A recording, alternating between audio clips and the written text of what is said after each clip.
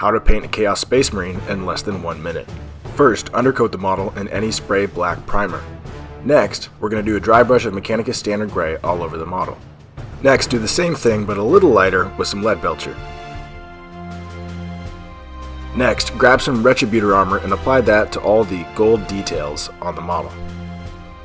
Apply some Dryad bark to all the leather areas of the model. This may take a couple coats. Next, we'll use some Corn Red to undercoat the Space Marine's cloaks.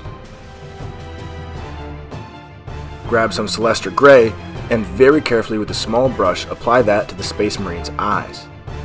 Now, with the Hex Wraith Flame technical paint, brush directly over those Celestra Gray eye areas for an awesome glowing effect.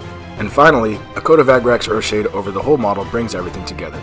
And just like that, you're finished, easily under 5 minutes of painting time.